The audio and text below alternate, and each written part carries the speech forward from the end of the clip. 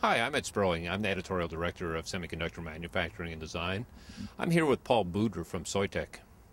Paul, we've been hearing a lot about SOI for probably about 3 or 4 process nodes, and where does it really fit in? Where do you see this starting to take off? Clearly, the market is looking for solutions today, and the solutions targeting power and targeting performance. So we have seen Intel coming with a major announcement on the change in the transistor architecture. So fully depleted is coming into the industry. For fully depleted SOI, we can really offer the technology at 28 nanometer, which means next year. Where will fully depleted SOI take off versus the partially depleted SOI? And what's the difference there? So clearly, between fully depleted and partially depleted, there is a big difference. The difference first, on partially depleted, we are addressing this very high performance market. With fully depleted, we are going to address the mobility market, which is in a much bigger market, and it will be an open market. Don't forget that partially depleted roadmap is mainly driven by the consortia around IBM. How does SOI address variability? So variability is mainly driven by the complexity of the process due to the multiple implants that you have at the transistor level. On fully depleted, and this is clearly we remove all the causes that variability is driven by. So basically we have a really step functions due to the wafer itself.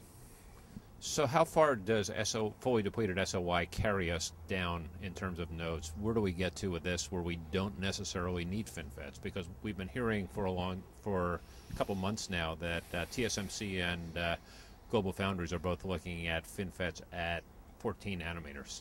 Can we get there with just fully depleted SOI, and can we possibly get beyond that? We clearly, looked at that very early in the process. We couldn't, build a technology and a wafer, a material that could only go for 1 node or 2 nodes. Okay, this is not what the industry is looking at.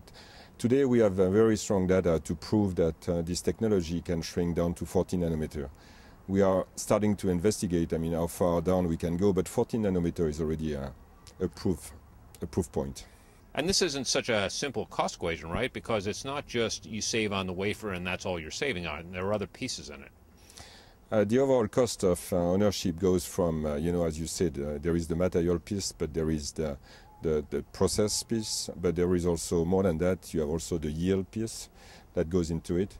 So we looked at all aspects of the cost and clearly, demonstrate today we have here as well the data to demonstrate that in terms of overall cost of ownership, fully depleted SOI is clearly very competitive, if not the best solutions in terms of cost.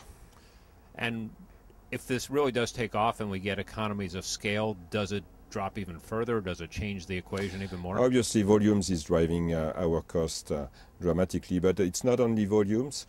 It's also the business model we are going to put around it, and we have some aggressive models that we want to deploy.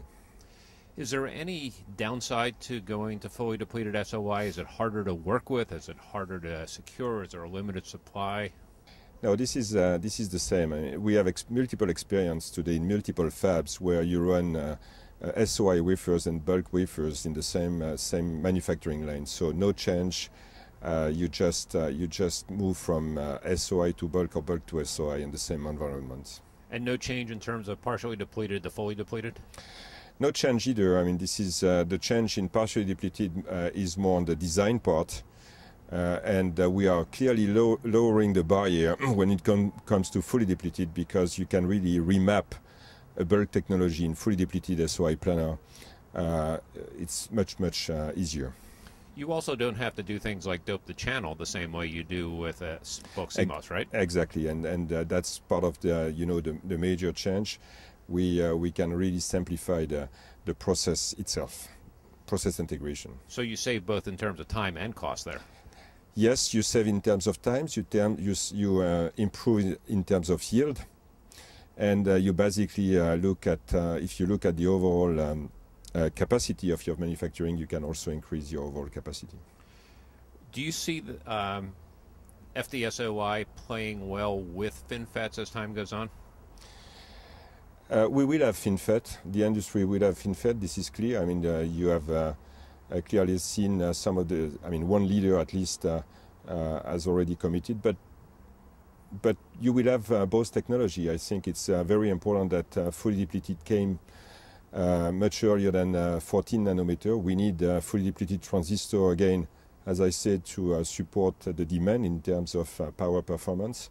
So we are offering fully depleted at 28 as a low-risk solutions. But FinFET will come in the 14 nanometer range, clearly, and we have also, I mean, material solutions to support FinFET on SOI.